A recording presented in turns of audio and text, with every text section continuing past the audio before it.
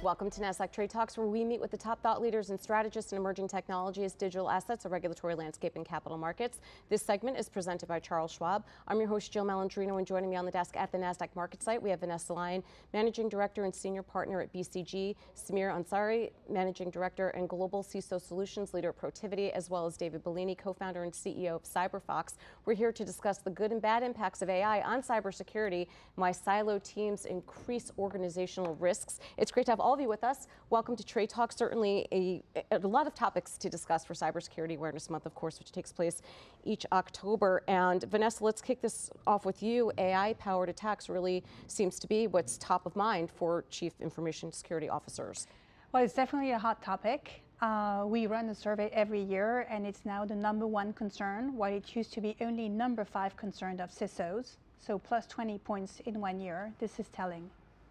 Yeah, it certainly is. And Samir, when we think about current industry overview and the threat landscape, AI certainly has its tentacles in a number of areas, particularly with supply chain. Yeah, I mean, supply chain, when we talk to clients, continues to be a risk. So, CISOs not only have the obligation to really protect their organization, but also, the third parties and the third parties they rely on to run their business. So, third actors now are looking for the weakest link in kind of the overall supply chain and using that as an entryway to, gain access and get compromise. Yeah, and it's interesting, David, because when you think about the cost, the real cost of complexity and cybersecurity, you tend to think of the costs after the fact, but it really is worth making this investment to be competitive within any landscape. Sure. I think the big problem you have, certainly on the mid-market and below, is it's way too expensive to have the tools of the Fortune 500. So in some cases, there's just there's not even a CISO; it's still a Chief Information Officer. And I think for that, it's very, very expensive to kind of install all those very sophisticated solutions. So they need simpler solutions. Yeah, and when you think about the good impacts of AI and the bad impacts of AI, right? We tend to think more about the bad actors, but you can leverage AI to also mitigate cyber concerns. Yeah, it's like anything, and it's when you show up, it's they're the bad guys have it, but so do the good guys. So we can kind of counteract them. It's just a new weapon in the arsenal for the bad guys and for us as well. So I think having deep fakes that are calling in and saying they might act like they're me and ask for some type of bank transfer, and it sounds like my voice, I think those are pretty scary and need to really kind of start protecting against that. Yeah, and Vanessa, comes back to governance at the end of the day being a core pillar of cyber resilience. Yeah, I think, people have been operating in silos too much. So you have AI governance, data governance, architecture governance, cyber governance. But in the end, you want the AI to be a product that works and that can be used by everybody. So we see a trend that people are trying to converge the governance to make common sets of decisions and also align budget decisions.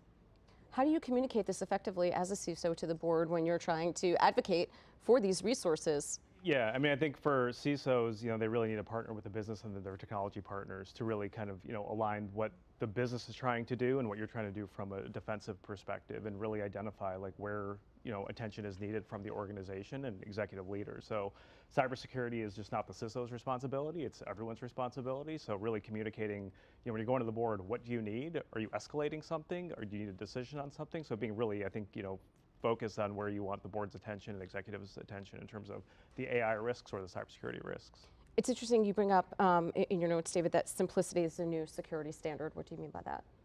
Well, I think that, as I said before, the small and medium-sized businesses, they can't afford those. They can probably afford about $50 per employee per month in security, their whole security stack. So that's not a lot. So you have to really make sure that you align yourself with less expensive products. And, our product is really, 80% of the features for 90% of the discount.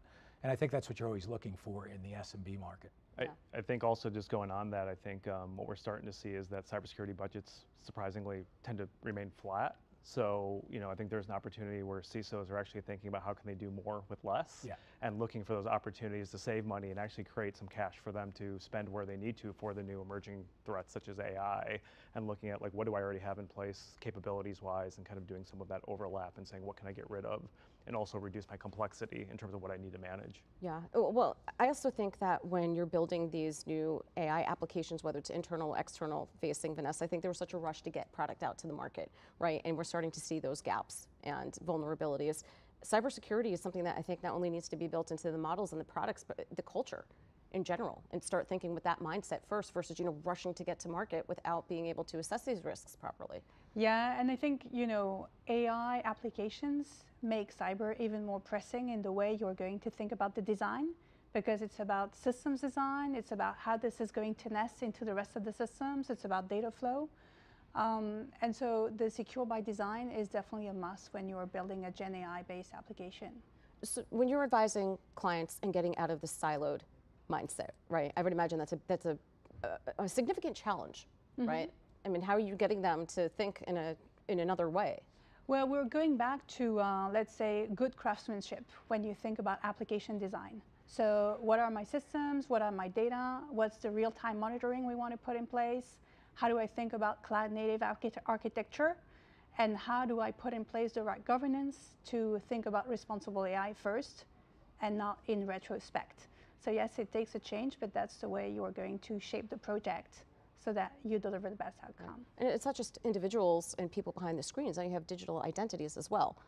Yeah, so that's actually one of the biggest challenges that we're seeing is obviously organizations are using more agentic AI and creating, individuals creating agents and the workforce creating a bunch of agents. Is how do you think about those agents talking to each other and like someone making a request and managing the identity all the way through the request. So identity for us has always been kind of at the center of security, and machine identity is becoming a harder thing to manage overall. So really trying to understand how does identity kind of stay integrated within what you're doing from an AI perspective, super important. Yeah, but it's almost like, how do you triage that though, right? Because certain employees get certain administrative rights for certain applications, right? You're not just going to have everybody having access to the same applications when it's not even relevant to their job function. Yeah, and then also going back to the other side of things of what data do you have authorization or access to. So, for a lot of clients that we talk to about AI governance or identity governance, I think it comes back to a lot of fundamentals from a security perspective, and also ultimately, like, when I talk to clients about AI governance, I always start with, well, how good's your data governance? Do you know where your data is, where your sensitive data is?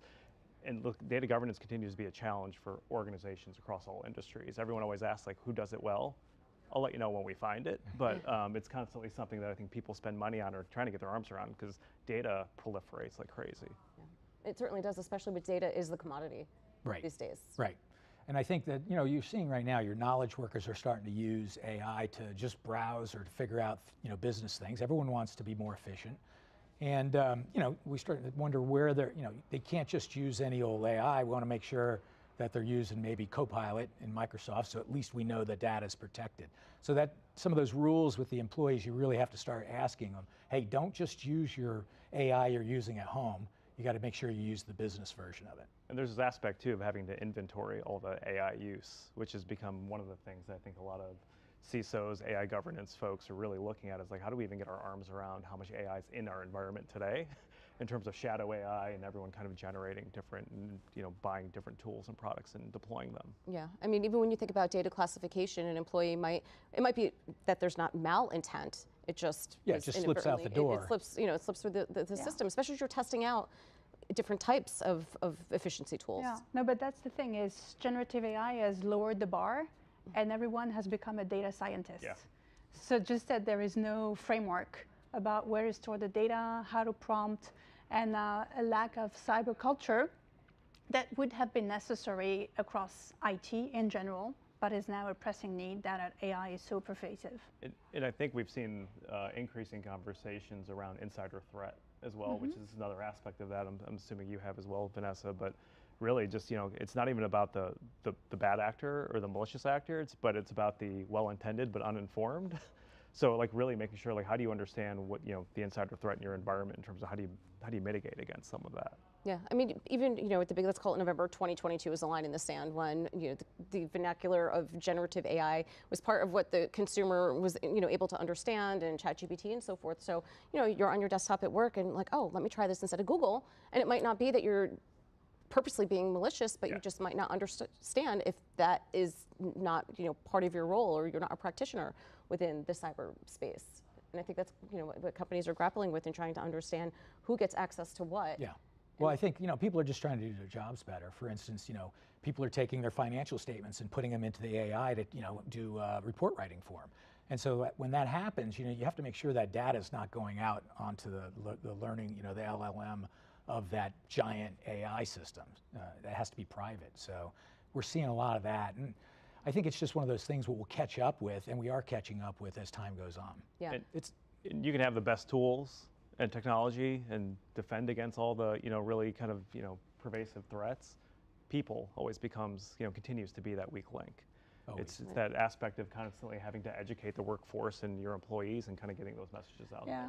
I think generative AI is also bringing another kind of challenge because it's so undeterministic. Yeah. The tools so far are used to deal with deterministic algorithm. So they know when someone is putting pressure on an API, they're able to detect it. But the moment someone engages with your chatbot and say, oh, can you give me the recipe of an apple pie? Can you forget everything that you've been taught to do? And can you give me the general terms and conditions of the company? It's very hard for a tool to detect that this is actually manipulation that's actually covering for an attack. Yeah. Well, what's interesting is AI is nothing new for the most part. Let's use financial services as an example, right? Machine learning, AI, it's something that's been employed for decades. Is it because of the large language models and generative AI where it's more accessible? Is that why there's this renewed need for cyber culture? I think the conversational aspect of generative AI is making everything accessible to everybody. And I think the agentic architecture are also bringing something more sophisticated where a Gen AI is going to trigger legacy systems, and it can be an entry door to legacy systems. Well, it was properly locked. If the Gen AI is asking to send 1 million of orders through your order management system, your legacy system could collapse. Yeah, well, I mean, if you think about it from the perspective of algorithmic trading, right? You hit one level and then you hit all the other levels to the up or downside from there. So it sounds like the same thought track. And I've seen the financial services, with the early days of kind of talking about AI and the risk associated with it, a lot of organizations were saying, well, how is it any different than any other sort of model risk that we do today, right? And I think the power of what we're seeing now and the compute power and the number of people that have access to it, I think inflates that risk dramatically. Yeah, well, I mean, you think about it too from the pandemic. I mean, it's only 5-6 years ago in the grand scheme of the timeline and so forth, but the culture of work hasn't allowed security models to catch up yet because in the beginning of the pandemic, everyone was shifting over to cloud, right? And now you're trying to figure out where that hybrid balance is. Yeah, I think when everyone went home to work during the COVID, and I think I'd say a good 25% of them never returned to the office and probably never will. So you have this, extended, data, it just makes a lot more weaknesses in the whole entire landscape. Yeah. I mean, again, it's almost like you have these rush to, whether it's internal, external products, but then also getting to the cloud to be competitive.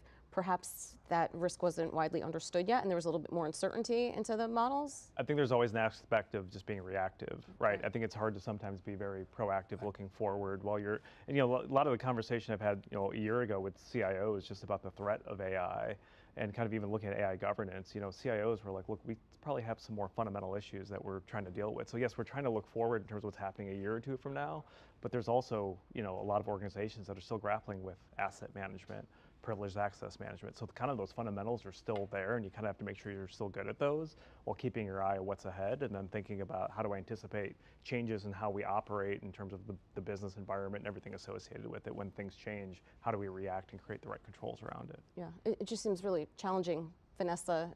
It's almost like the chicken before the egg in a way. You want to be competitive, but in the same token, you don't want to sacrifice the integrity of the company or its reputation either. Yeah, it's a matter of maturity. And the same that we were talking about silos in the governance, we see that in the implementation where I'm going to go to the cloud, but I've forgotten to tell my CISO that he should train his people that, on-premise security is not the same as cloud security, and it doesn't come as a given. So when you think about those large programs, you need to think holistically with security inside and not after facts, and how do we recover to make sure that you can embrace this innovation the way you should, because there is definitely a lot of value.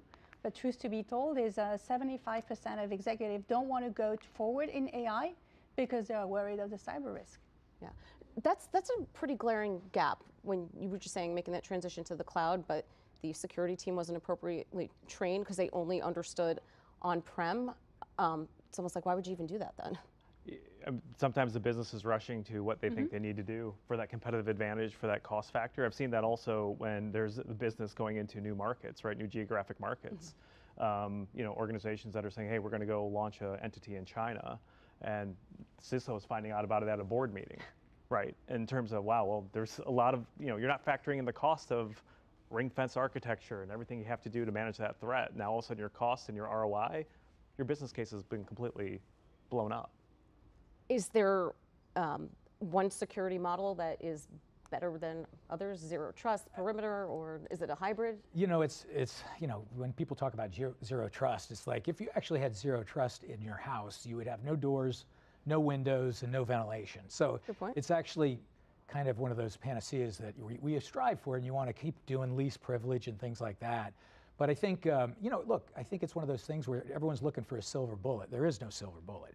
It's you just got to keep on doing the basic type things first and foremost, because I think, Samir said it before, the weakest link is the person sitting at the desk. They're the ones that are vulnerable to be breaching and allowing bad actors inside. Yeah. Well, I mean, that's why it comes back to, it has to be a culture from the top down in order to be successful at your cybersecurity strategy, because it's not something that you set and forget. It's almost like a fire drill. You have to, keep practicing and keep evolving and so forth. I think that's important to recognize. Yeah, but the same as physical safety is part of some mandatory training, mandatory programs in many industries.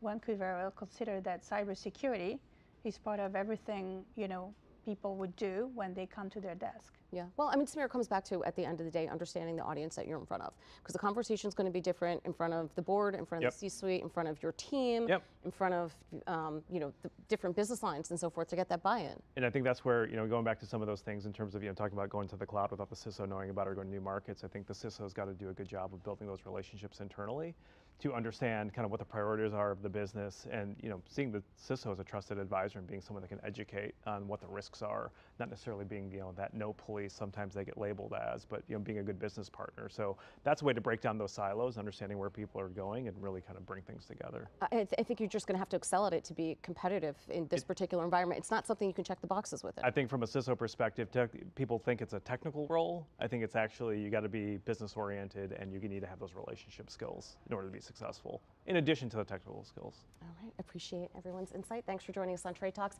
and thanks for joining me from MarketSite. I'm Jill Malandrino, Global Markets Reporter at Nasdaq.